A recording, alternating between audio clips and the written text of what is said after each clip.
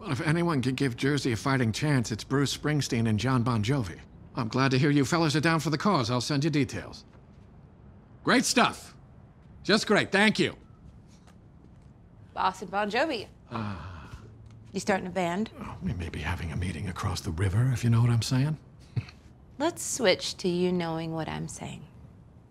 Congress. It's time. I need you to get guys like that donating to me, playing for me. And they will. We will. Soon enough, but not quite yet. We got big stuff on our plate. I need to start raising money.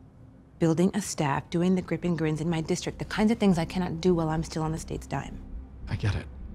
We all had to hit the pause button for months. But everyone's plans have had to take a back seat for the greater good. That was fine for a while. No more. All due respect, I need big cases with big wins to burnish the rep, or I need to get out. We are going to have big cases. You will. Very soon. We're stopping Citizen Prince from buying off the greatest metropolis in the history of mankind, which will cement your political place.